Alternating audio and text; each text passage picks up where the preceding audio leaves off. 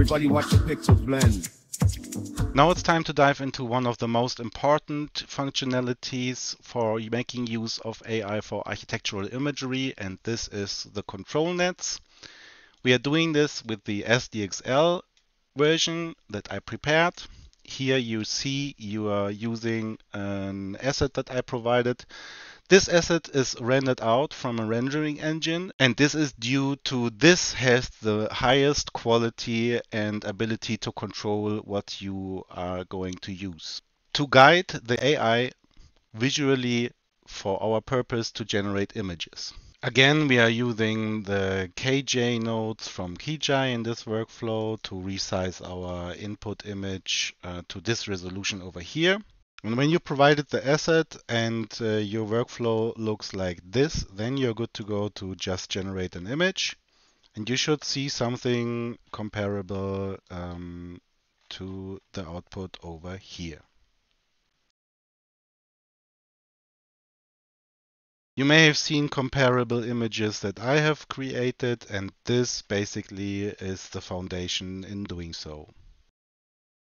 And from this foundation, you are now free to explore what you can do.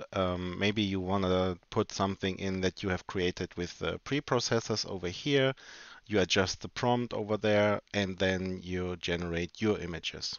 And we are looking into the same functionality for the flux model now, and for this we are using the CONTROLNET flux depth. You can also choose the Kenny, it's basically the same, just another input. Opening it like you used to, and just hit generate to see what it does. Please be aware that the control nets for Flux, even this is the newest version available, they are not as good as for the sdxl in terms of control, but they are really useful for our purpose.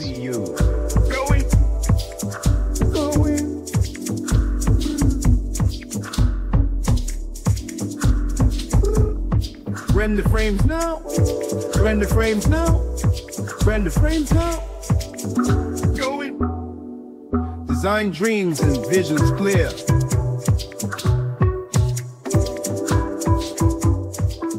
As you can see here, please be aware the seed in this workflow is fixed. But if you, for example, compare these settings to the one from the sdxl workflow, you will notice a heavy difference also in terms of what exactly will be visible after you use an input like we did before. And as I said before, the next workflow, which is the CONTROLNET flux Kenny, it looks very the same. It's just another method to visual guide the image generation. In this case, we are using some kind of a line art as an input.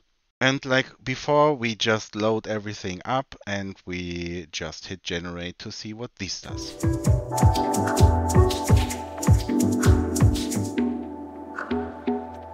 Build it tool. Skyscrape desire. Bytes and bits. Ignite the fire. From code to vision. Towers rise. And just compare this output to what we generated before, especially in terms of the details that are provided by the line art over here.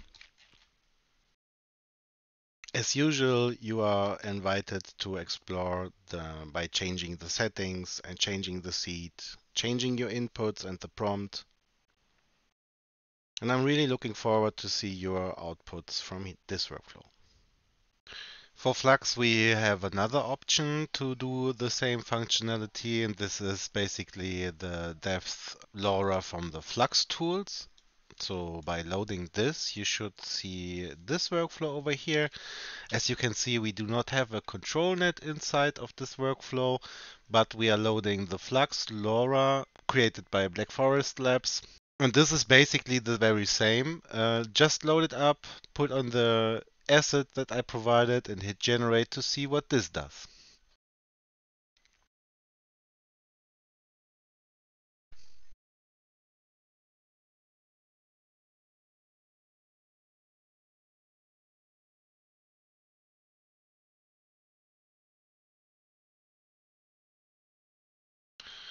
As you can see here, this is probably the best option that is available for this functionality, and you're free to explore the settings by changing the strength and the clip strength. And by doing so, you're basically able to explore it with your ideas and your inputs, like every workflow that I've provided. And the last workflow that we are having a look into from the CONTROLNET series, this is the CONTROLNET sketch flux. So in this case, you are basically able to use a painting node to draw some sketches that are considered as visual guidance for the image generation afterwards. As you can see, this one is also a custom node that is installed here, and it's the LECPAD custom nodes that you see here. This node brings the options that you know maybe from Windows Paint or similar programs to just draw something very quick. And you do this, for example, with a brush or some very basic forms like a rectangle or a circle, a line. And you can also set this to be a smaller line, a thinner line, or you draw something with a free brush. When you're happy with what you created there, then you just hit generate and see what this does. In tech we trust. The dream applies. Virtual walls with perfect lines. GPU hums.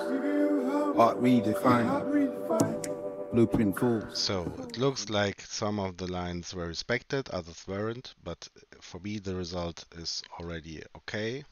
And again, I'm very excited to see what you will be able to do with this. As I said in the beginning, this is a really crucial and important function to generate images for architecture, and I highly recommend to get busy with all the settings and experience it firsthand. In megabytes, infinite possibilities, in virtual sites, textures forms, landscapes alive, in digital realm.